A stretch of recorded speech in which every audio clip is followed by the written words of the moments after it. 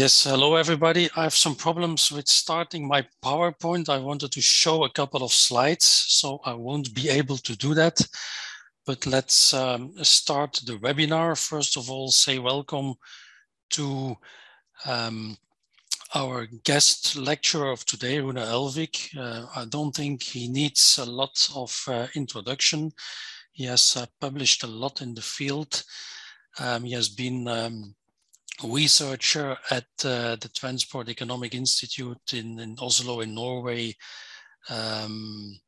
since 1980, I believe. He has published an awful lot of papers. We usually say that he publishes more than most of us can read sometimes. So he's really one of the major people, the major researchers in the field. And we are very glad to welcome here today him at the ICTCT webinar. Also, welcome to all of you people that are attending the webinar. The format, as we have done it a couple of times already, is that we first have a lecture and afterwards there will be room for some questions.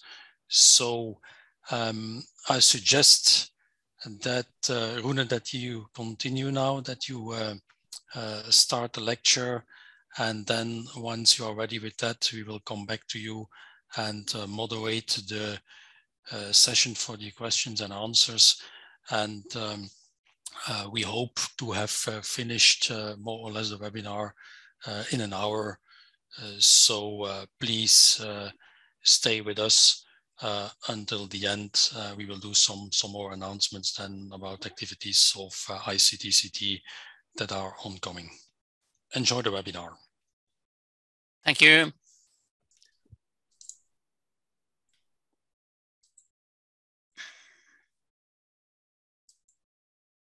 Yes, I hope you can all see my screen now and hear me.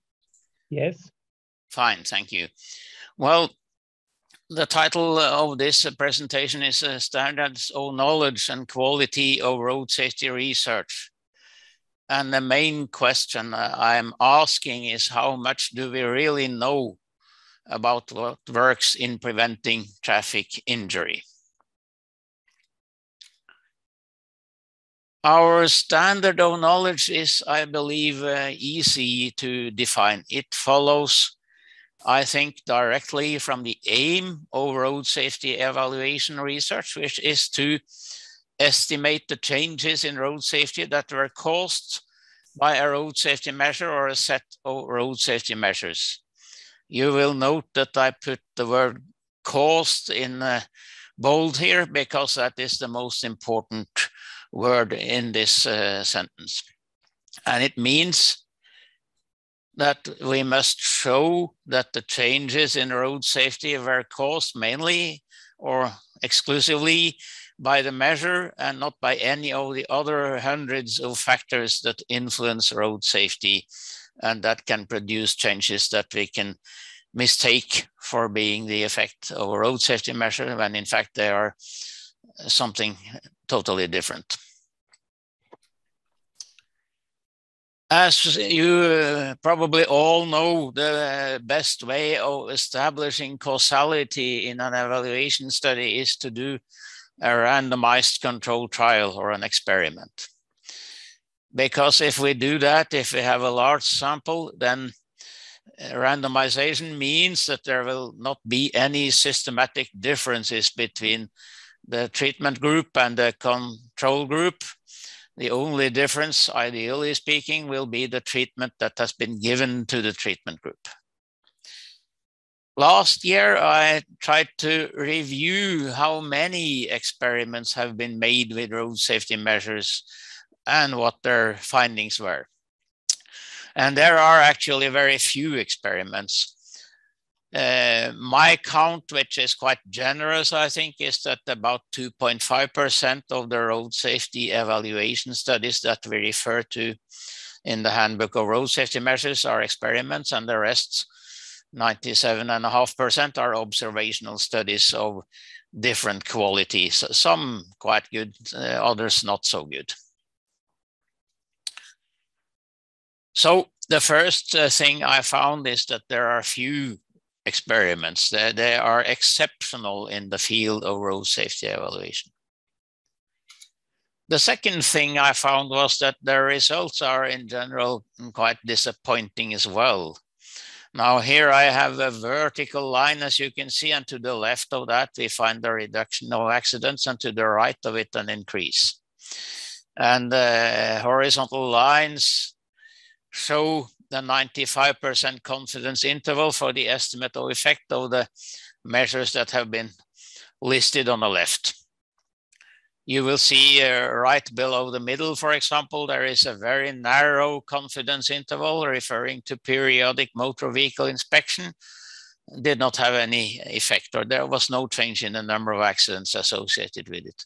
Below it, we find basic car driver training, which, by the way, is a measure for which there are several experiments. Again, you see a quite small confidence interval, and it goes to both sides of zero effect. This is a general impression. There are a few examples here of road safety measures that did reduce accidents, have been found to do so in randomized control trials, but they are a minority, really. So if we apply our standard of knowledge, as I explained it strictly, then all we can say is about the following. We did experiments with some 20 road safety measures. For most of these, we did not find an effect on accidents or injuries. And in the few cases where we did find an effect, then in most of those cases, that effect was either misleading because of unsuccessful randomization. If I go back here, you can see near the top of it, winter speed limits with 2 effects indicated, one for injury accidents and one for fatal accidents. However, in that experiment, they formed pairs of roads, and randomization did not succeed because the treated roads turned out to have a quite a higher accident rate than the untreated roads. So part of it is unfortunately likely to be regression to the mean, because the roads that had winter speed limits had a higher accident rate than the comparison group. In other cases, they show effects that cannot be generalized or that are likely to diminish over time. The various conspicuity treatments of cars, like daytime running lights and high-mounted brake lights, are examples of this. Both of them have been studied experimentally, and the experiments show large effects, but we can see for both of them that when the use of daytime running lights becomes quite high, very common, like 90% or more than that, and when all cars or most of them have high-mounted brake lights, the effects become considerably smaller than they were in those initial experiments. And they haven't vanished completely, but they are smaller than they were initially. So if we go by the standard of experiments only, then this leaves us with a couple of road safety measures that have been shown on a single occasion to improve road safety. So I then ask, can a more optimistic conclusion be justified? And I have to say that I certainly hope so, because as you all know, I am also one of the authors of a large handbook of road safety measures with more than 1,000 pages, and more than 100 road safety measures are described in that book. And if most of that is knowledge that cannot be trusted because it is not based on experimental studies, then we are in real trouble, or at least I am in real trouble for having misinformed the world about measures that really aren't effective. However, I do think a more optimistic picture can be painted, and that some guidance in doing so can be found in this large book by Shadish, Cook and Campbell, Experimental and Quasi-Experimental Designs for Generalized Causal Inference. This book has a long history.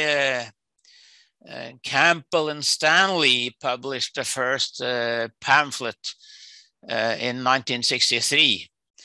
Then Cook and Campbell published a book in 1979, and then Shadish joined this group, and this book was published in 2002.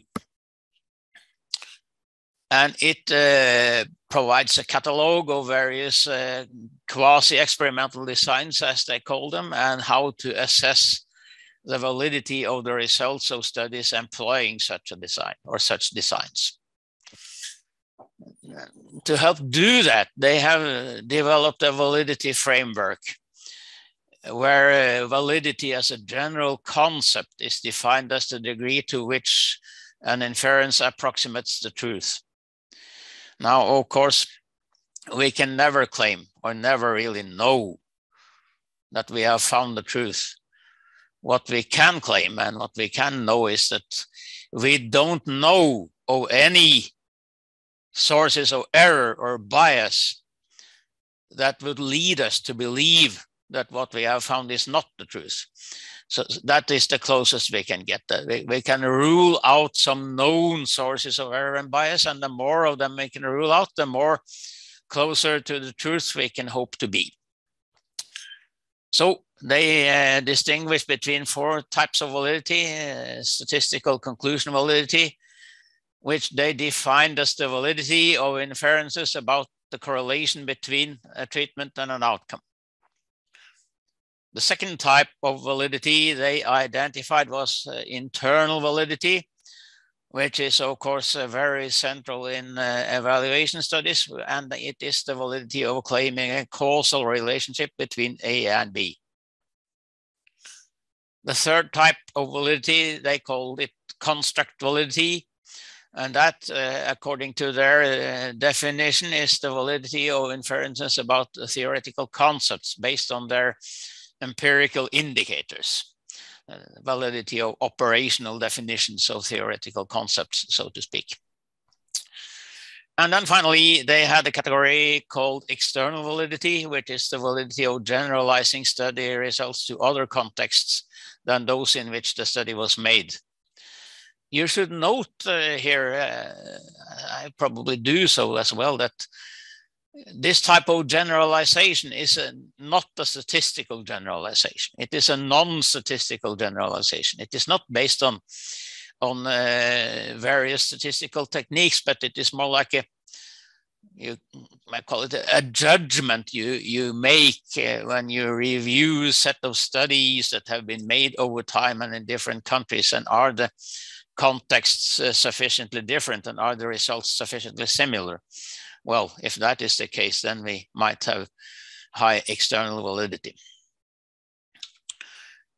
To apply these ideas in road safety evaluation studies, I have slightly redefined 2 types of validity. The definition that Shadish, Cook and Campbell gave of statistical conclusion validity is, I believe, covered in internal validity, because they were talking about the statistical relationship between a pair of variables, and we are starting at least with observing a statistical relationship when we try to determine or evaluate if that is causal. So that goes into internal validity as I see it. Whereas I would define statistical conclusion validity as representativeness and precision and known bias in estimates of effect or relationships. And then I would also define theoretical validity. I replace even the term they refer to as construct validity, but I prefer the term theoretical validity, and I will define that as support for a hypothesis about systematic variation in effects. of road safety measures. As we go along, I will try to illustrate this concept and how we can apply them in trying to assess the quality of knowledge we have about the effects of road safety measures. Now, we would, of course, obviously like studies to have a high validity for all 4 types of validity. But unfortunately, this is rarely the case for road safety evaluation studies. And that leads me to ask the question whether a study which has low validity for one of the types of validity can be still be evaluated as acceptable if it has high validity for a different type. And in particular, I believe that low statistical validity, which I think is common, can be compensated for by high external validity, provided external validity can be tested adequately and found to be high, that is. And also, I believe for at least some road safety measures, perhaps not all, but some of them at least, that low internal validity, which I also think is common, can be compensated for by a high theoretical validity. Now, some years ago, Ezra and I were involved in an OECD project on the transferability of estimates of effect and the possibility of generalizing them. And then I developed a simple statistical technique, which I call the range of replications, to help support judgments about external validity of evaluation studies. And the range of replications has 2 dimensions, really: time and space. Time is represented by the publication year of studies, and space is in most cases represented by the countries where the studies have been reported. And when both of these variables increase, then you have an increasing range of replications.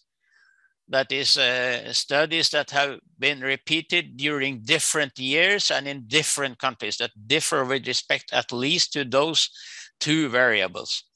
Now, obviously, this is a very simple definition and simple concept, because the context of studies varies in many other respects than these, of course. You can have different types of traffic environments, you can have different types of groups of road users, and so on and so forth. So it is really a multidimensional concept, but to make it operational and simple, I at least started with these 2 dimensions only. You can count the number of countries, and you can count the number of years, and you can add them, and then you get a statistical indicator of the range of replications. And then you can study how stable the results are across that range. I think something like this is necessary in road safety evaluation, because as Ezra pointed out many years ago, and as we all know, many studies, perhaps most of them, are based on convenience samples, and it is not clear if these studies are representative of any known population at all. Still, if you look at how such studies are presented in the scientific literature, you immediately see that statistical techniques for inference, such as tests of significance or estimation of confidence intervals, they are applied. But strictly speaking, this is a crime, because those techniques are based on sampling theory.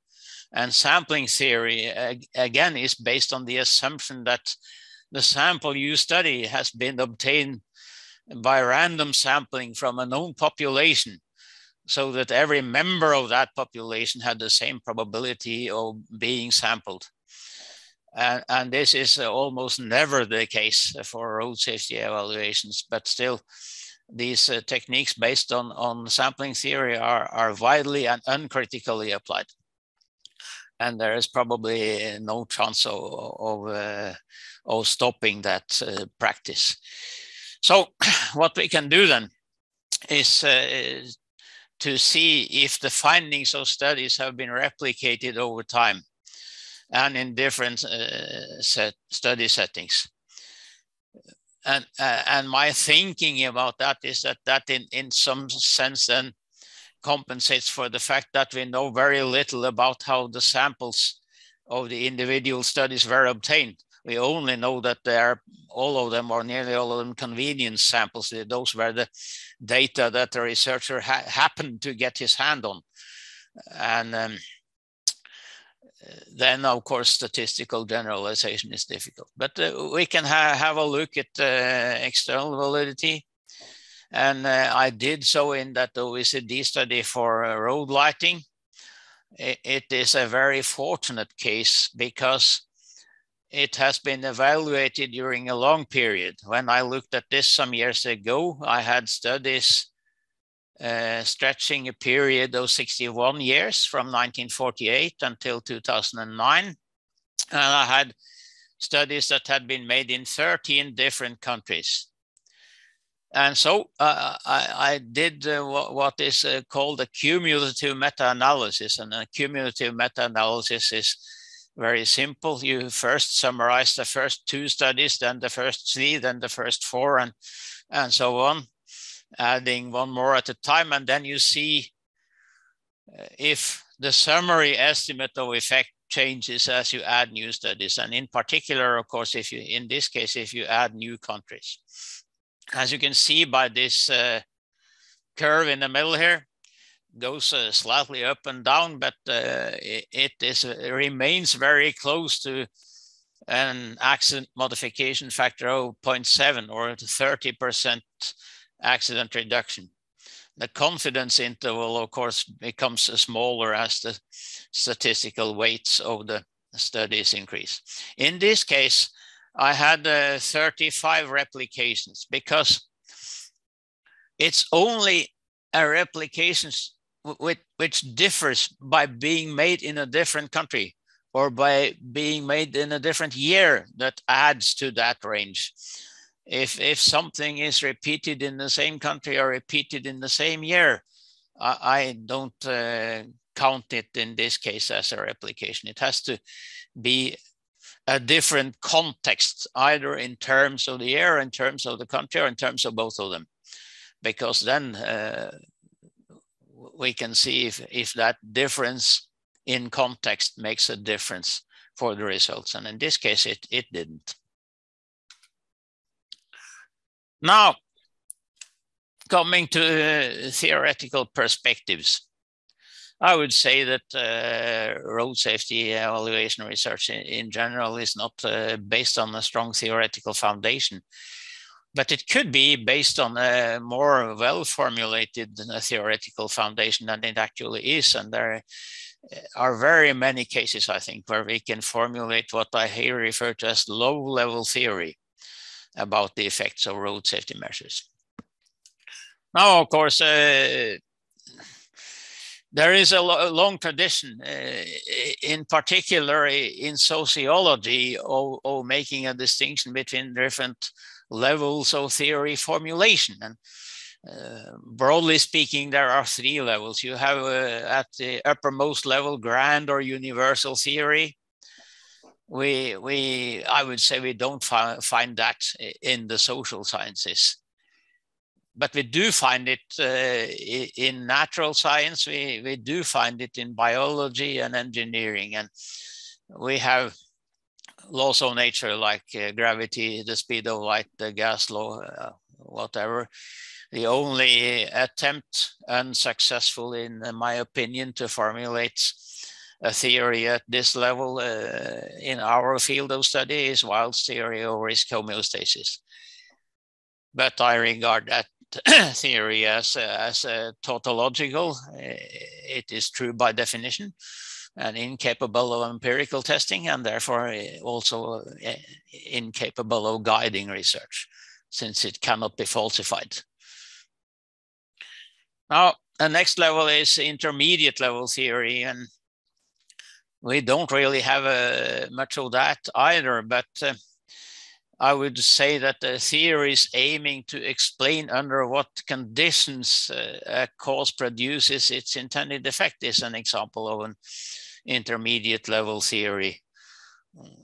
We may ask then, under what conditions would the road safety measure be effective? And then finally, at the lowest level, we have low-level theory, and that theory at that level refers only to the effects of a single road safety measure by specifying systematic variation in the effects of that measure, by specifying a systematic pattern that we may expect to observe or that we can hypothesize about. And if we observe that, it can give us some confidence that what we have found is effects of the road safety measure and not effects of some uncontrolled confounding factor or something different. I had a paper in accident analysis and prevention in 2004. To what extent can theory account for the findings of road safety evaluation study? It's perhaps a kind of intermediate level theory. It is very closely related to Leonard Evans and his thinking about these matters. Of course, I was inspired by him and his distinction between an engineering effect and a behavioral effect. And you can formulate, based on this simple model, a very general condition for a road safety measure to be effective. First, it should influence some target risk factors that are actually increasing the risk of accidents or injuries.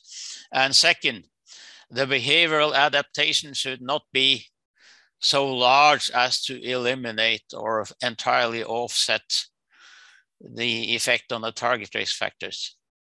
The difficulty, of course, is to predict the behavioral adaptation, and we still have some way to go to be able to predict that very well, but it can be, some of the conditions for behavioral adaptations are known, I think, so we may perhaps in some cases predict it. Now, we understand, of course, that as a rule, I would say, the effects of road safety measures vary. Now, traditionally, and the Handbook of Road Safety Measures is clearly an example of that. Traditionally, it has been presented as one or a set of point estimates. I mean, going back to the example of road lighting, it would say that, well, road lighting reduces injury accidents in darkness by 30%. But of course, we know it is not as simple as that.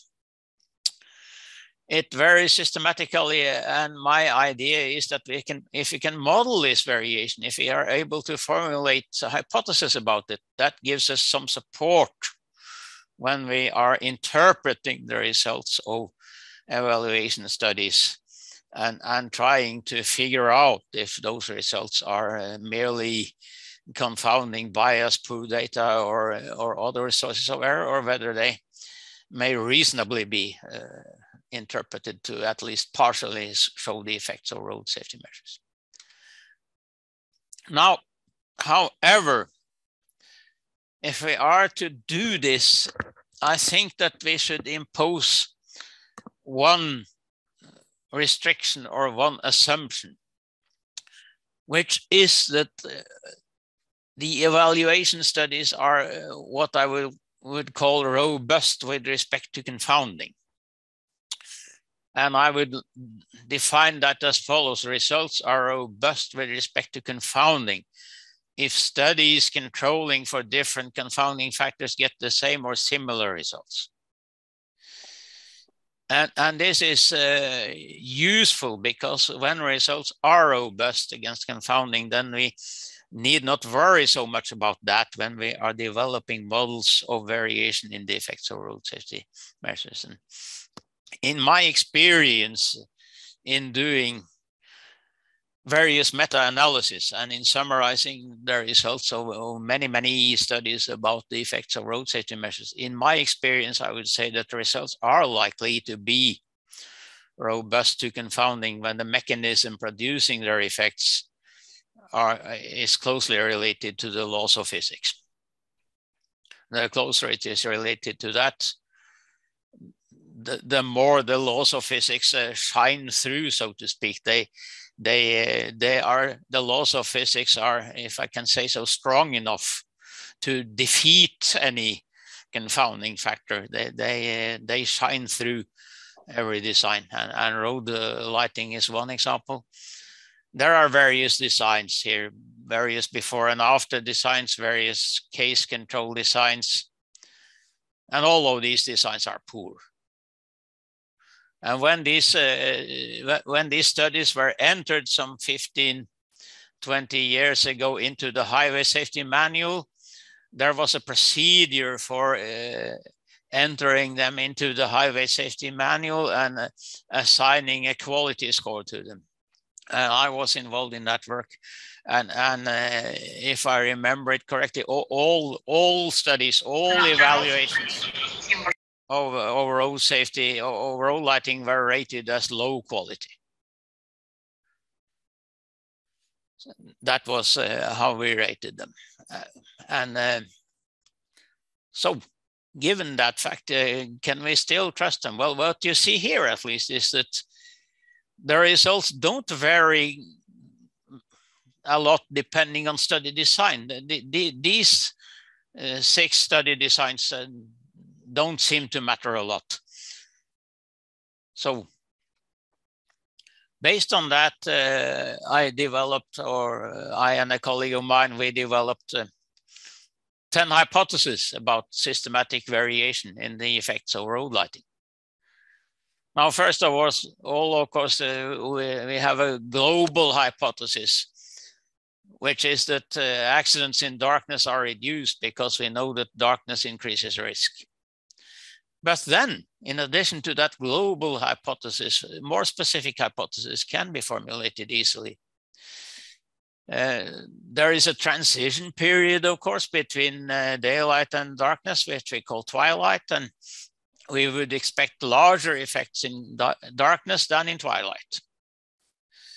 Then it isn't equally dark everywhere. I mean, if the road is located in a valley, in a forest with high trees near to the road, it will be much darker at night on that road than on a road which is located in a more open landscape.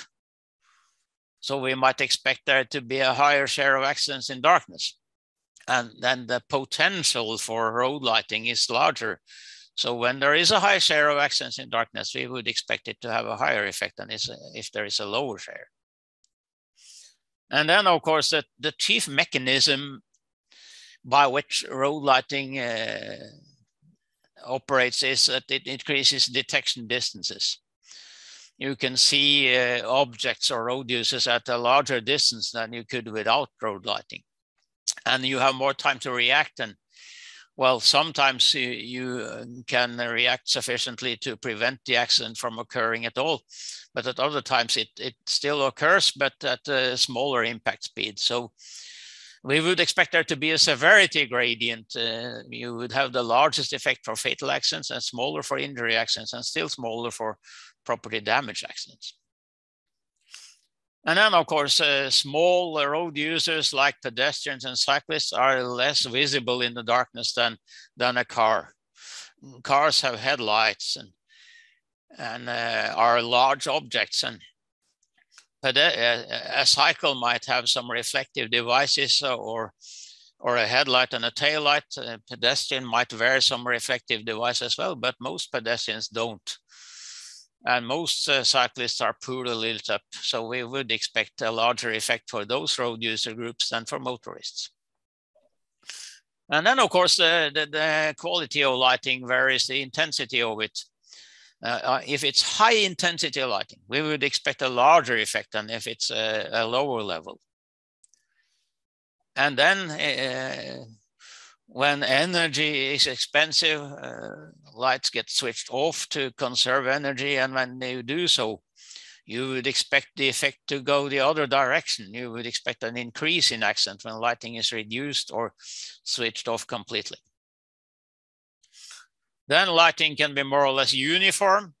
You could have some dark areas in between some lit up spots. And if you have that, of course, in those darker areas, there could be road users or objects that would be more difficult to see than if there is a uniform level of lighting. So the more uniform it is, the better and the higher effect.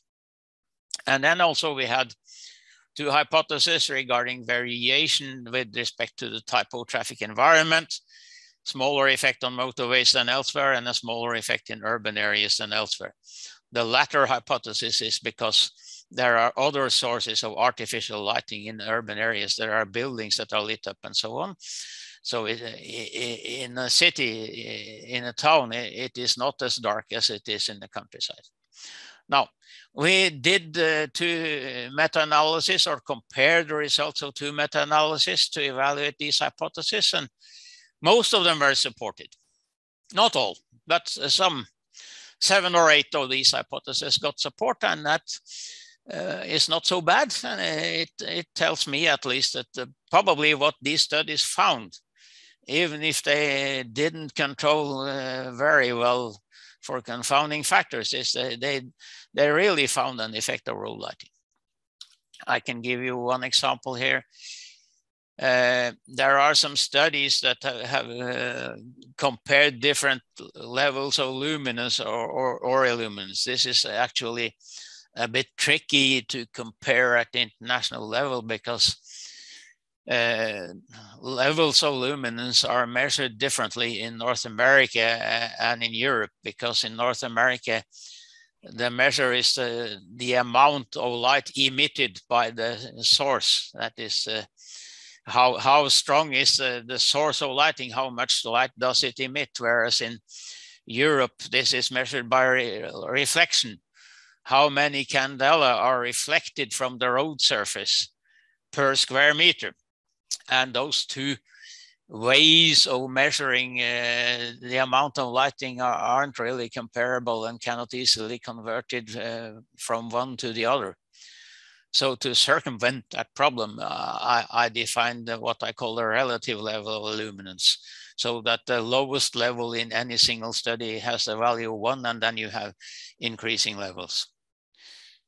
And actually, by looking carefully at these curves, they do form 2 clusters. It's not so obvious here maybe, but when you then merge the studies in each cluster, you get the picture like this, which is very systematic and nice, I think.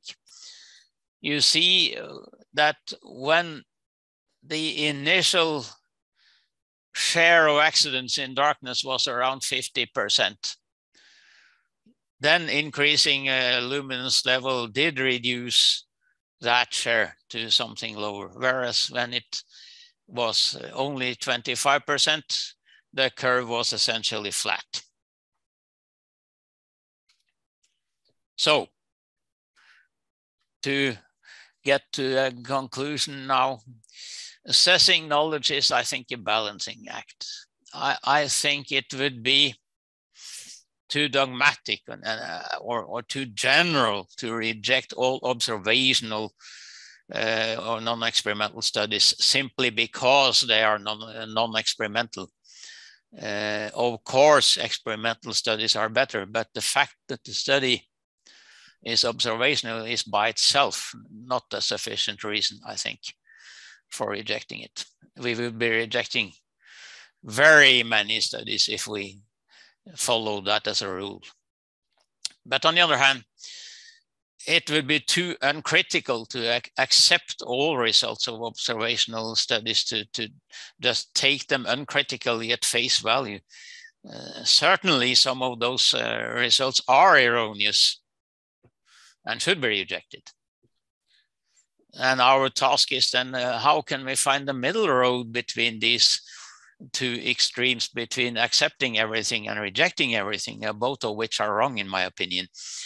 And the middle road, as I see it, and as you will understand from my presentation, is we should critically assess validity.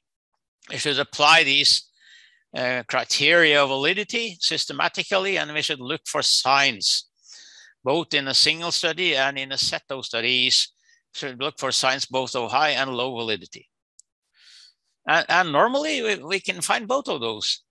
So that also means that in most cases, it is possible to argue both for rejecting studies and for believing in them. Yet, the fact that our field is an applied field, in a sense, forces our hands, so to speak. Now, as researchers and in our role as researchers, we should, I think, call for more experiments. If a highway agency or car manufacturer or whatever approaches us and wants us to do research for them, then whenever we see a possibility of proposing an experiment and getting approval for that, we should do so. And I think there are more opportunities for experiments than have been made so far. It could have been done more often than historically has been the case.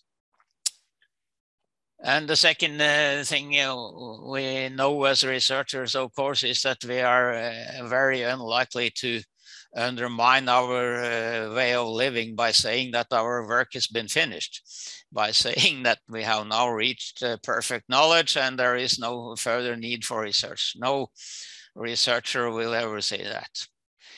But this is where I think we come to the point where our role as applied researchers, as I said, forces our hand, because practitioners, the users of our research, they cannot afford to wait until perfect knowledge arrives.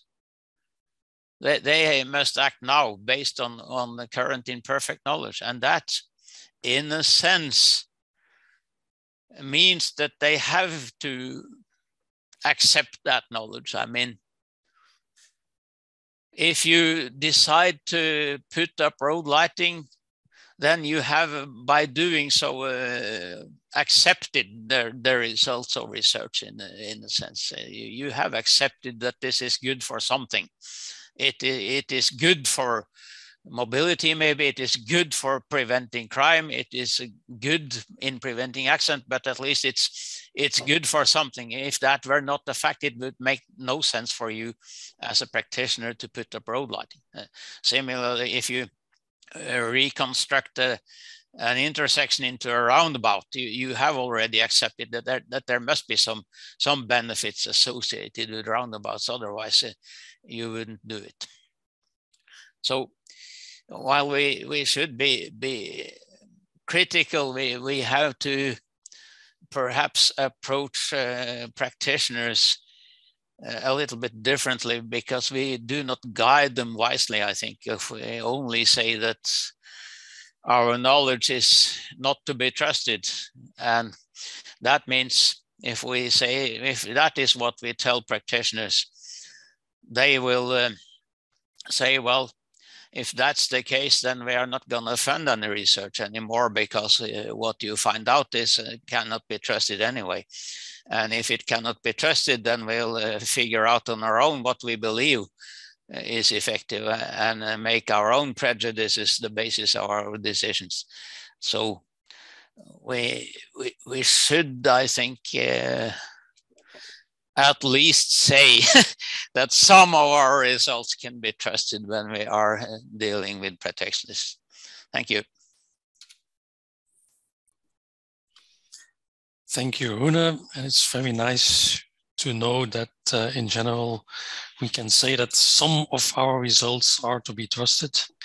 I guess there will be some questions and comments. Thank you anyway for that interesting insights.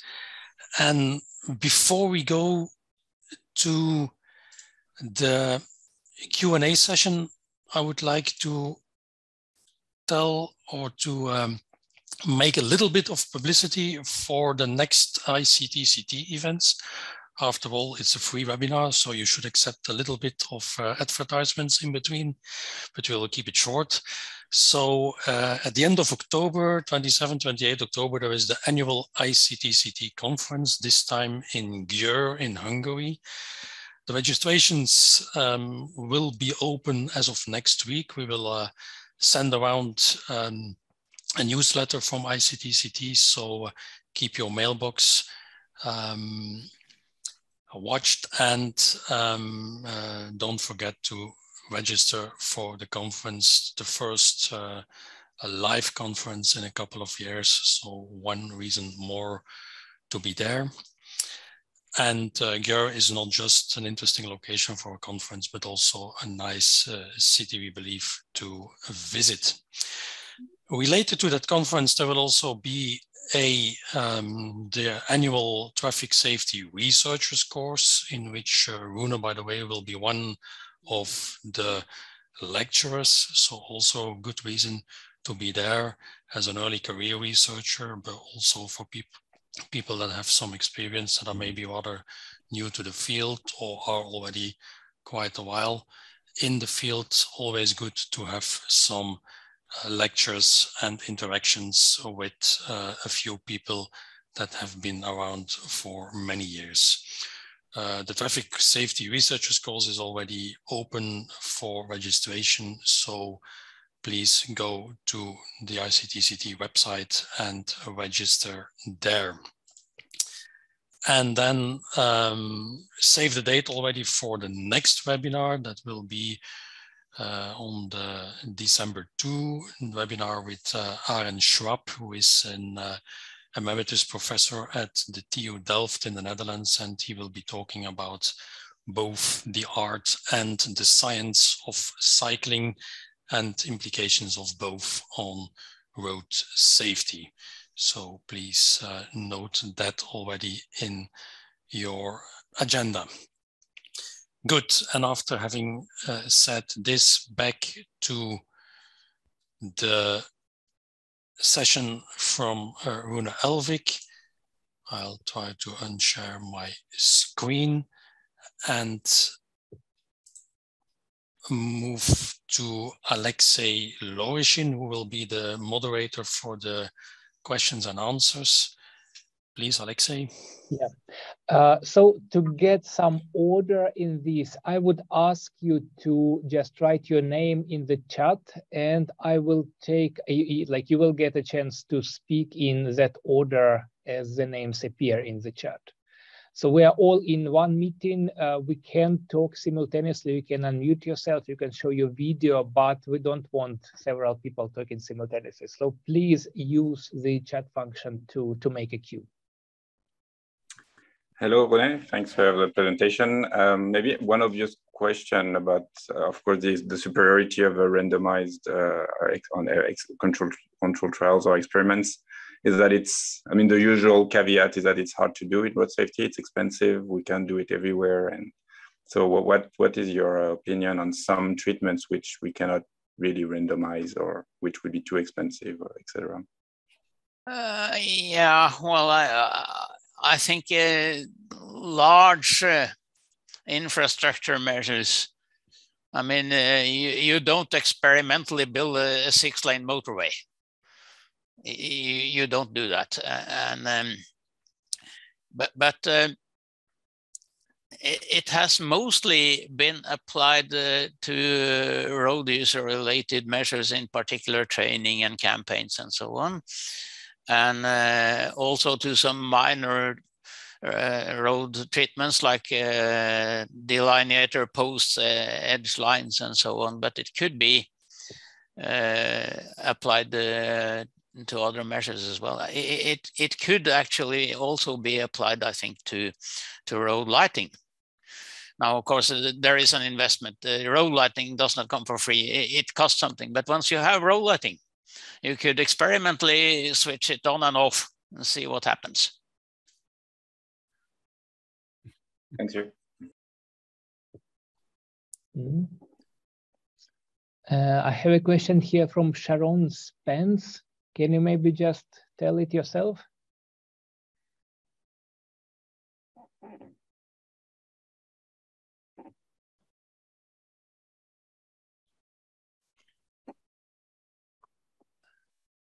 Well, the question is related to the safety of roundabouts in different countries. Okay, yeah, there is no microphone yes. there, Well, yes, roundabouts. I have reviewed studies about roundabouts twice. I once did it around 2000, and I reviewed the non-US studies because at that time there was some discussion in the US about whether to introduce roundabouts or not, and the Federal Highway Administration did a study tour around the world and gathered evidence or experience from countries that had widely applied the roundabouts, Great Britain, France, Germany, and so on. And then about 15 years later, I updated that, and then I included more recent studies. And roundabouts is, I think, very similar to road lighting in that you can easily think of physical reasons why it should be effective, because it is most basically a speed reducing device, and everything that reduces speed, I believe, should be expected to improve safety. And also it eliminates conflict points, and some of them are quite dangerous, like turning left in front of oncoming traffic. And the design of the roundabout eliminates that particular type of conflict. And since basically all cars in the roundabout move in the same direction, then collision angles are also different and much sharper, and the energy involved in any collision is much smaller than if the cars crash at the right angle or head on. So one can easily think of maybe not 10 hypotheses, but 5, 6, 7 hypotheses about systematic variation in the effects of roundabouts, and test those hypotheses by means of evaluation studies. Yeah, okay, thank you. Per Gårder? Yes, I have a couple of very detailed questions. Can you hear me, Rune? Yes. About road lighting. You showed a slide with the effect being the same in every study, and you said there were 35 studies, but you also numbered the studies from 1 to 13. What are the numbers in the graph? There were 35 replications. There are more than 35 studies. I mean, I did. The first time I came to the TRB, I presented a meta-analysis, and that included 37 studies. And my colleague Alena Høie made another meta-analysis last year, and it included 35 studies, and those were totally different. So we can add the numbers and get 72 studies in total of road lighting. And did you say that the 13? There were 30. That was just the count of countries. There were 13 different countries. So you do include a new study from the same country? It was unclear to me. No. Like if the US. Yeah, I include it if it is a different year. I mean, if you had one US study in 1948 and another US study in 1962, I would include it. But if you had 2 US studies in 1962, I would include only one of them in the range of replications. Thank you. Yeah. Thank you. Then we have a question from Jørgen Gerlach. Yeah, thanks, Rune, for that wonderful presentation. What I am asking me is when an accident appears, it has so many different causes. And even if I look on the possible causes you have in urban areas and in urban main roads, We are wondering in Germany at the moment whether we can find models to forecast the accidents, because all those influence, like how many pedestrians are there who would like to cross, how many cyclists do you have? We don't have these data. And you have so many influences, like what do you have to pay in a country if you are over speeding, for example? In Norway, you nearly get imprisoned. In Germany, you have to pay only 100 euro. How can you put it into the model and then focus on one aspect? You raise some big issues, really, but well, if we first of all talk about multivariate statistical models, accident prediction models, lots of research has gone into that in the last 25 years, and they are getting more and more statistically sophisticated and advanced and so on. But I don't think those models are worthless. I wouldn't say so. Some of the coefficients, some of the findings are valid, but it's the same as for road safety evaluations. There is variability. Some of the findings you can trust, and others you really cannot. And we should recognize, I think, that every such model will have omitted variables and potentially omitted variable bias. You can easily include in those models permanent characteristics or comparatively permanent characteristics, such as traffic volume, horizontal curve radius, number of lanes, speed limit, gradient of the road, and so on and so forth. But including road user behavior is nearly impossible, possibly with the exceptional speed. I've seen a few models where speed is a variable, but apart from that, other aspects of behavior are almost impossible to include. Now, when you talk about accident causation, I have exactly the same point of view on that matter as Ezra explains in his most recent paper in accident analysis and prevention, called Crash Causation and Prevention, which is a masterpiece, I think, and clarifies thinking and really clears up all the muddled thinking and erroneous thinking that has been about that subject for many, many years. And the chief cause of any accident will be a missing road safety measure, because you can always make lists of road user related factors. The road user was speeding, he was not paying attention, he didn't brake when he was supposed to brake, and so on and so forth. But in many cases, including the example that Ezra uses in the paper, you can draw up even longer lists of road safety measures that are not implemented, that could have been implemented at a location and could have made a difference if they had been implemented.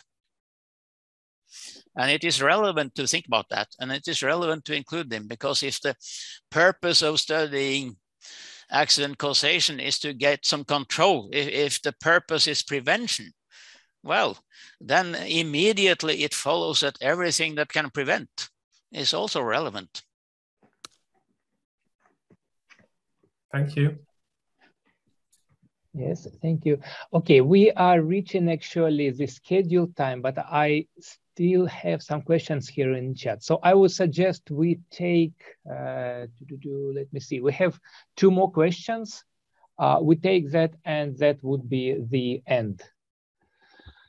So the first one is from Diana Gonsalves. Would you say your question? Diana? Okay, I listen to you. Can you hear me? Yes. My question is, the fog in the file is taken consideration when you take some measure, because it's also know that methane and this phosphine cause some kind of fluorescent file in some rows here in Argentina, and I guess in another country could do the same. Or are you using the factors on some kind of computer simulation to take those measures? Well, what I presented here today in the lecture was based mostly on meta-analysis, and meta-analysis is methods for statistically summarizing and synthesizing the results of a number of studies. And so with respect to road lighting, I based myself on two such analyses, one in 1995 and the other one in 2021, last year. And the examples about randomized control trials that I had at the beginning were based on a paper I had in Accident Analysis and Prevention last year, where I tried to compile a complete list of randomized control trials. I don't know if I was able to do that, of course, but at least the ones that I knew of are included there. So that was the basis of what I said. Yeah. Thank you. Thomas Raspal, thank you, please. Thomas.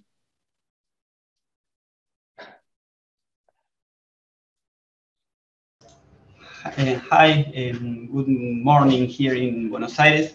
I would like to know if there is any studies about the results of different strategies and measures for preventing accidents in situations of low visibility, like a meta-analysis like the one you have done recently, but regarding driving in low visibility conditions. Yeah, I can see here in the chat that you are referring to fog in particular. Yes, I have seen a few studies evaluating the effects of fog warning systems, and they are summarized, I think, in the Handbook of Road Safety Measures. But regrettably, in this case, I have to say that they're probably exaggerating the effects. I am not saying that it is ineffective, but these are simple before and after studies, and I strongly suspect that there is some regression to the mean bias in them. Hopefully that regression to the mean is not large enough to eliminate the effect, but basically we don't know that, and if the study doesn't control for it, we are left in the dark more or less. But I would say that those studies that I've seen probably exaggerate the effect of fog warnings. Okay, thank you. Okay, and now we have a question from Mohammed Gavidel. Hello and good morning. Thank you for your presentation. It was very good. I have a question about there is a saying that the experiment is better than the observation because you can have a control on your whatever you are doing. What I'm thinking about is when you are designing an experiment, there is some bias because if you're doing the first experiment, the other experiment is come up to just the other version of the same experience. Is there any bias in these experiments? And when you are working with the observation, I think it's more related to a real world situation.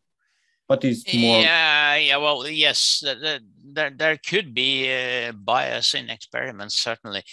And there could be unintended behavioral adaptation from the experimental subjects as well. And there is even a name for it. It's called the Hawthorne effect, and it was detected in some industrial experiments that were made in the United States way back in the 1920s and 1930s. I think they were experimenting with the factories, with the temperature in there, the level of lighting and so on. And at the end of every time they made a change, the workers became more productive.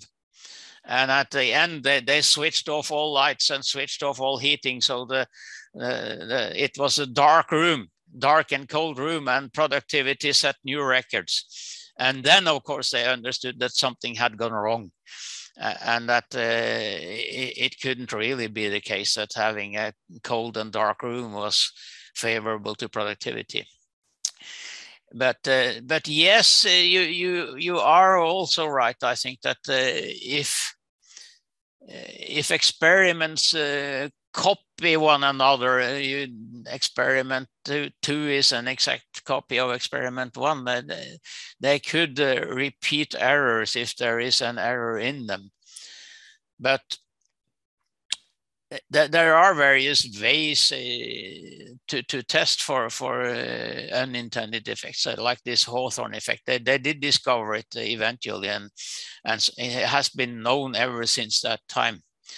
And there is in medicine, you have something similar, which you have probably heard about. It's called the placebo effect. You give people sugar pills instead of giving them proper medicine, and they improve because they believe they are being treated for an illness, whereas they are only being fooled, of course. But they have developed methods in medicine to reveal these effects and to have what they call placebo-controlled randomized trials. And so these techniques exist. They are out there in the literature, and we could do something similar in road safety. I'm quite sure of it. Thank you very much. Yeah, thank you very much. Thank you for the questions. And yeah, well, we do really not have time to take all of them. I see Stein has a very interesting question, but maybe during the ICTCT conference, well, we can ask it in people can always mail questions to me, of course, and I will not answer them now right after the meeting, because now I'm going home, but I can answer them later if you have questions and comments. So please mail me, and I'll try to answer it. Yeah. So thank you very much. And Stein, would you say a couple of words at the end? Yes, very shortly. So I will invite everyone to join us at the ICTCT conference, where Rune will also be. So if there are further questions or discussion points, they can be discussed then and there. Thank you all for attending this webinar. Thank you, of course, Rune, to give this lecture. We all enjoyed it, I think. Enjoy the rest of the day and the weekend, and see you soon back at one of our activities. Bye-bye. Thank you.